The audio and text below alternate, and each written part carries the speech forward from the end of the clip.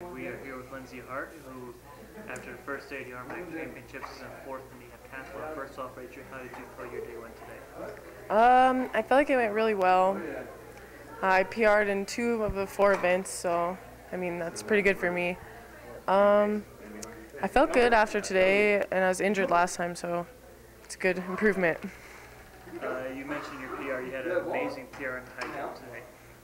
Kind of tell how that went through if you kept going up to different heights.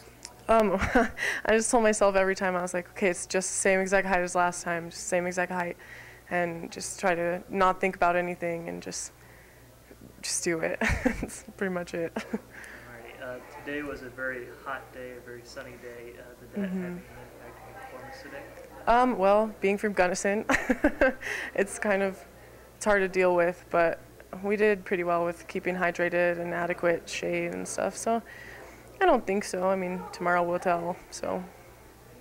Going into tomorrow, you're third in the standings. How do you feel going into tomorrow's events? Well, I'm excited, but I'm a little bit nervous because they're not my best, but we'll see how it goes, and I'm hoping to just keep my place. All right. Thank you very much. Thank you.